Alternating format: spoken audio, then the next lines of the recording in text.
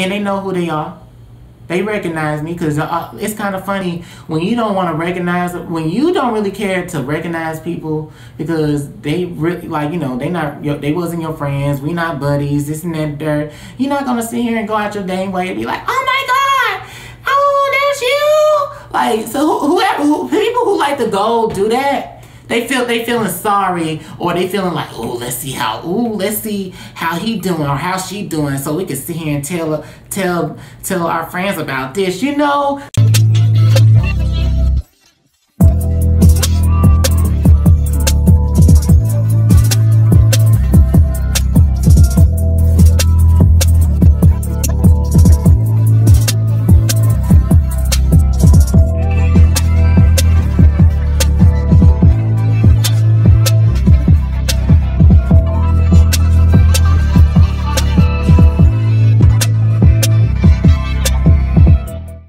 It was like, when I went to that school, I thought everything seemed pretty okay. Seemed pretty okay at first, you know? Because I remember, I think it was around that time where Soulja Boy was pretty much getting popular, and everybody was learning how to do Crank That Soulja Boy. And I remember when we had to do it, and it was like, I was so hip to doing it, because the thing was that I'm a dancer. You know, y'all know I got to people who know me know I got too many goddamn talents to count. So anyway, I was like, well, I got this dance on lock. Let me help y'all do that thing. So the other three was like 3 people who did it. And I was doing it real good. I was getting with them. It was like, hey, there's Superman, that, oh, I mean, you know. So my shoes were untied. And basically, when I hit that watch me, I said you and fell. And I went hard, you fall down. Then, like, it was awful. It was embarrassing. It was, I can look back and still, it was funny, because I think about it. I was like, watch me, down the ground. It was still hurtful though. I felt embarrassed about it at the time, and I thought maybe it's just, you know, people that was like, are you okay? You know, a few people asked me, are you okay? And that's what it came down to. I was like, okay, cool. So I thought everything was gonna be dandy, but in reality it wasn't, because people were so evil, dumbass, like a dumbass, heartless, I tell you. And I can easily say that now, because I don't care. You, because I don't care what you do. I just feel like you making prejudgments about me. Everybody prejudges to a certain degree, but you shouldn't let your prejudgments sit here and actually get away from trying to know a person, and they turn out to be a good person inside and out, or they might turn out to be a learning lesson for you. Okay, like, I remember that made me very self-conscious about my body. When we would have gym back in elementary, but we never had to change clothes, and I always hated changing clothes in the boys' locker room. It's going to the damn gym. I can never sit here and go to a freaking gym locker room and feel comfortable. I'ma just be like that, because I will always feel freaking self-conscious about my freaking damn body, because people would nitpick it. Boys would nitpick it. Like, you a boy, like, why you trying to look at my damn body talking about I need a bra? Or a girl would say, oh, I need a training bra. Look like you got some titties. Like, you know, you nasty bitch. Like, you are like, why are you so spiteful? Like, there was a lot of, and most of this, and it was like a mix between the white girls, the white boys, the black girls, the black boys. Nobody, I didn't care about race. You know, I care about race, but I don't care about race as in, like, if you cool, we cool. I like, nobody didn't get along with me. So what the fuck I supposed to do then? A lot of people, like, that really hurted me, because that made me self-conscious. That made me really, like, I couldn't wear, like, a shirt. Like, I had a shirt on, but I'm like, I couldn't wear, like, I had to wear an undershirt. I would never wear an undershirt to try to cover my body, to try to, like, hide myself and this and that and the third.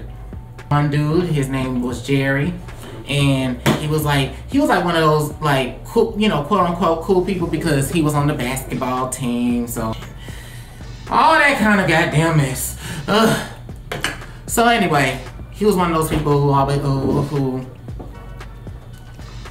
who would talk bad about me too, and honestly, him too. Like I like, you know, it was kind of weird. It was like one of those people, like he would talk bad about me, and he even punched me in the face. Cause he wanted to sit here and kept on. He begged me to punch him so damn bad. He begged me to punch him so damn bad. But yet you want me. But yet you, when I punch you, want to sit here and think you had the right to punch me back. You the one who asked for it. So I was really close to seeing just going ahead and beating his ass. I don't give a care. I'm gonna win that. I don't give a care what if you think you could throw more punches or this and that third. I'm going to beat your ass no matter what. I don't care if I just get one bruise on you. It's gonna be a very good one, mother. Like that's what it was. And because the teacher came just in time, I couldn't do anything because I really just wanted to. I really wanted to go all out, no matter what. I don't care. So anyway, that's here and there. So fuck him too. And it was just a lot of people, and especially another like people who try to say that I mean because I'm sitting here having to cuss y'all out. I had to have ways to make myself survive in these environments to where it was so dysfunctional and horrible to a child or to anybody's psyche or mental health to have to have some kind of mechanism to be able to feel that they in control of their situation.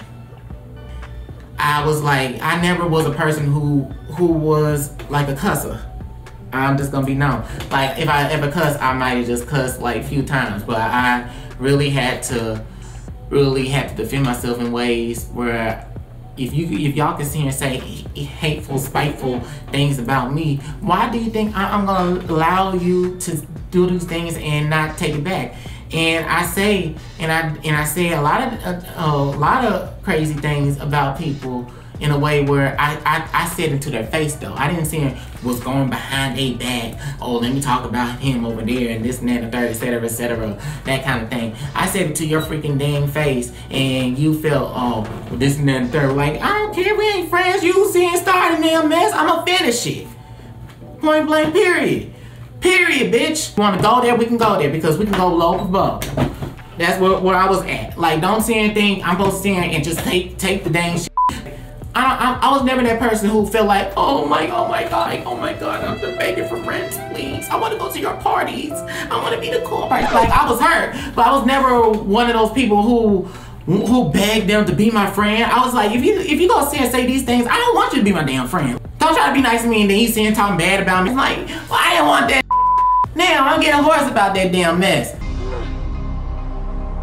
Whoa, you mad, huh? I'm heated. Because I'm releasing this. I'm releasing everything to basically say, F you. It's a F you and thank you next. And I want people to know that I've been there where at the point that I had to deal with these things. And I feel like it was never about just me being who I am or me. It was just every little thing that nitpick. It was like my hair. It was about my hairline, my weight, my chest, my voice, this and that and the third. Like, these are things at the time, like I couldn't change that. I can't really even change my voice. I mean, I know there's surgery out there, but you think I really want to change my voice because you see and telling me, oh, you this and that and the third. Like, bitch, get the f out of here. I'm not gonna sit and do none of that damn mess. Like, get the hell out of here. I don't want none of that damn mess. Like, everybody gonna talk bad about people. You know what? I feel like it has to be a certain, it's about a standard about ruining children's lives. And other people's lives who are growing into themselves, no matter if they children, teenagers, or adults trying to still find their way. There is a drawing point that has to be at somewhere.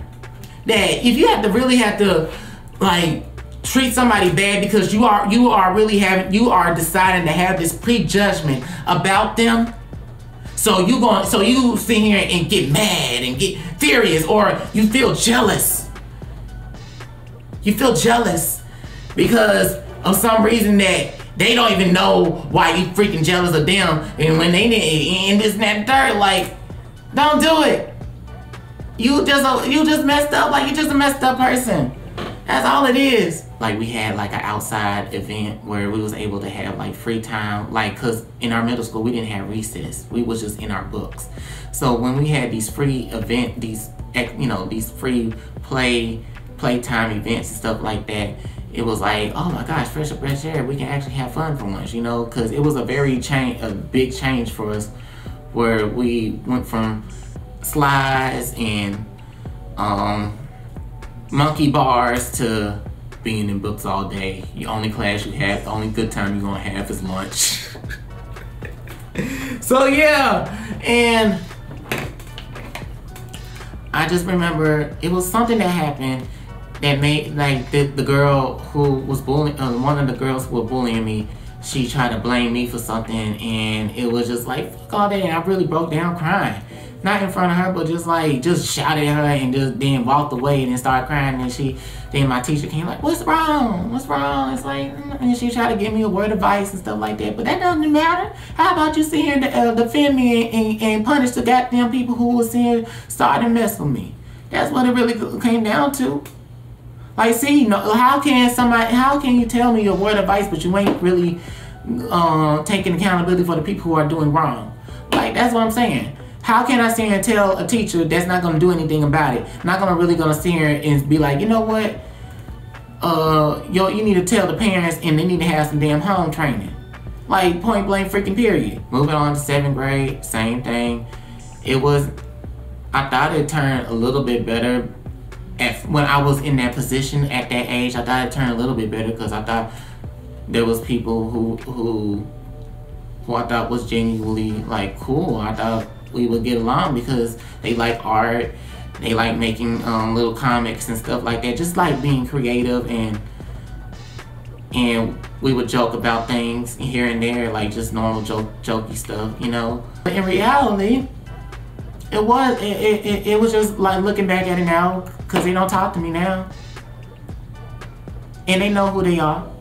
They recognize me, because it's kind of funny when you don't want to recognize, when you don't really care to recognize people because they really, like, they wasn't your friends, we not buddies, this and that dirt. You're not gonna sit here and go out your dang way and be like, oh my God, oh, that's you. Like, so people who like to go do that, they feeling sorry, or they feeling like, let's see how he doing or how she doing, so we can sit here and tell our friends about this. Those kind of people who still feeling like they still like they the same. They still the same motherfucker from goddamn high school, middle school, and elementary. Like, oh my God, you never changed, bitch. Well, I see her moved on and been wanting to move on.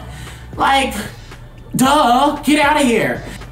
Anyway, yeah, it was another time where it was still bullying happening too, and I had to break down. I just had to not take it, but it was like, I'm not gonna sit here and try to be. It really like kind of put me in a shelter, in a shelter where I just need to protect myself, like where I can't even do any damn thing. Because I think that was what it was. It was coming down to it. Looking back, and I feel like these people wanted me to just not, like, just be. I thought it changed looking back at it, because I'm like, oh, I'm a talented person, And I remember we had to do our final math project, and our teacher wanted us to do a song or make a rhyme about what you knew from math. It can be on any chapter, anything that you do, and this and that third. And I just had this big old idea that I wanted to sit here and freaking make a video. And I don't know if I'm ever gonna show that video, but I think I will, because I actually did post it on YouTube a long time ago. And it was just I did a rap to swag surfing, and because I just like to dance, and I just remember when I got that dance, I was just hitting it all the dang time. It was fun. So I was like, I'm gonna do that, and I'm gonna make a video. I'm gonna have a backup dancer, I'm gonna have a backup dancer in the back, and I'm gonna have somebody record and help me sing, do that. It was a mess, but I love it though, because I love to do music. I love it. I love dancing. I love music. I love it all. I love everything that I do, because that's what I love. And when that happened, I really thought I did a great thing, and I just felt very confident in myself. No matter if it was like a little bit jokey. When I say jokey, I mean like some people might have laughed, or some people laugh in a good way, like, wow, this is good. Like, some people was like surprised to see this and was happy to see me do it. And then there was others who might have just like joked and thought it was like a joke or whatever, and maybe they was just wanted to be jealous, because I really just had that idea. Because when she was like saying that, like, oh, this is gonna be my perfect time to put my music skills to work. Because I was like, shoot, I love to sing, I love to write. I was like, I'm gonna try to put my music skills to work and put my dance skills and that kind of third. I don't care. I think it was still good. Looking back at it, I saw the video, it was like, oh my God. Wow, I'm so embarrassed, but it still was a good video. Because I felt very confident in what I was doing, and I got an A, easy A. So, and she was just like, oh, I want to show this to everybody. I want to show this to everybody. My teacher was like that. I was like, I don't know. It's like, he was like, you need to show it to everybody, because this is real good. This is real good. So I was like, okay. And she was showing it to everybody, because she was like, this boy talent. I don't know. I feel like, I feel like she was my math teacher. My math teacher always had my best interest, because I felt like, she was actually my math tutor before she became my 7th grade teacher.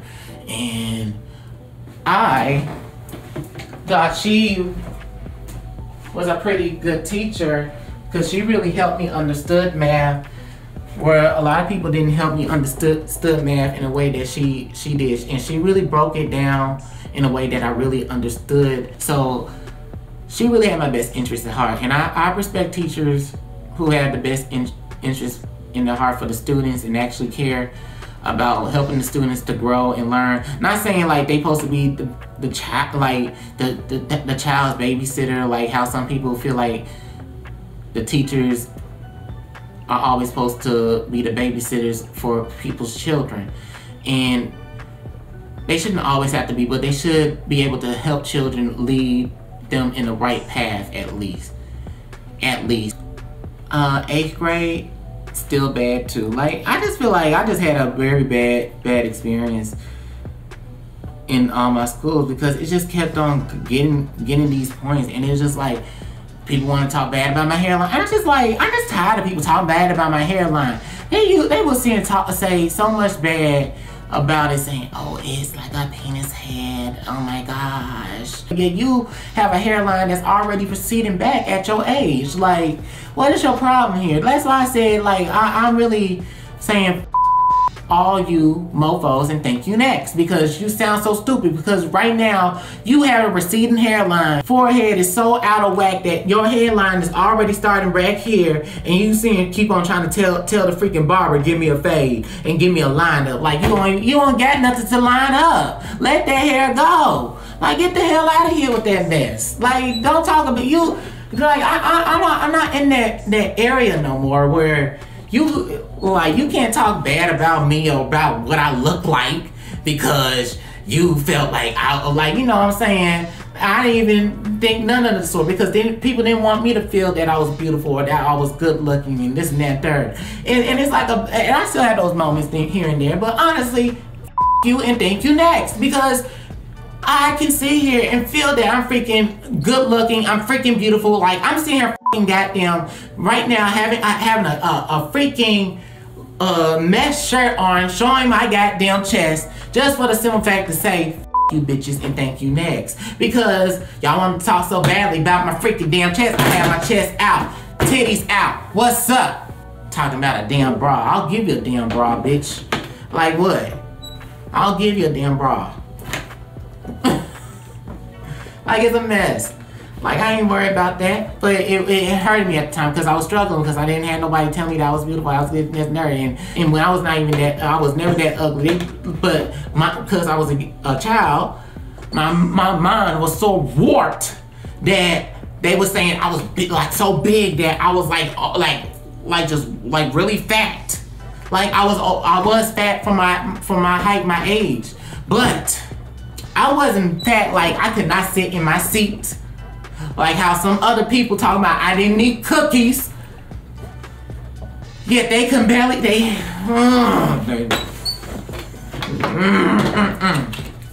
We ain't gonna talk about other people's looks, but you know what? But it's a spade a spade. Don't talk about me. If you have some nerve to sit and say I look like a freaking, like I couldn't do any dang thing, but yet you barely can even fit in the seat. Don't do it. It was just like I'm just over middle school and stuff and just school in general. I just thought that when I did that video, I thought people was gonna be more like. I thought people was gonna be more just like tone down that shit, like, oh, he got he got talent. But no, and I think because I had talent, there was people who wanted to gun down me even more because they was jealous. You was jealous. That's jealousy. That's hate. That's ugliness. Get your hateful, evil ass out of my damn presence. So, and I thought it was gonna just be at least like, oh, okay, I think he's a cool person, that kind of thing. Not because just because my talent, because we misjudged him and we should apologize and that and dirt and et cetera, et cetera. But people wouldn't do that because they just hateful, spiteful mother. So when I graduated, everything changed because I really thought I had a good time, not a super good time, but a good time enough that I thought some people were really my friends. Cause it ain't like we buddies, but I thought we was just like not best friends or like that, but just like friends. Like, oh, I could see us being friends in the long run. That kind of very good friends in the long run, But they was starting rumors about me too. Like I told you about that dude I told you back in the fighting. No, the people who watch my fighting story time about some cookies and fake friendships, especially when it came down to just like singing. Like he thought he was the best of the best at singing, and it's like, and you want to talk bad about everybody else who could sing, but yeah, we could sing, hit a goddamn note, hit a freaking run, hit Will of Emotion and soul too. Because I've been through a lot and I can sing and tell a story with my damn voice. Like, don't do it. Don't do it. Because if another person who's a singer who told me you should apply, you should have tried out for the graduation ceremony. You sounded good. Like if a person who transferred and we never really got to know each other like that, and she told me that I could goddamn sing, and she sang real good. She sang real good. You mean to tell me? You telling me and tell me that I'm supposed to be in the graduation? You telling me that I don't sing? I'm like, no, you just a hateful bitch. Like oh. Y'all, I bet y'all want to hear it hitting notes, but I hit some notes on my Instagram. Y'all seen it. Don't treat me to these things of the world. I'm not that kind of girl. It's love is what I prefer, what I deserve. Okay, let me stop. Anyway, but it kept on going, and I just thought ninth grade, once I got into high school, I was just kind of over every damn thing. I just felt like I just never gonna win to lose.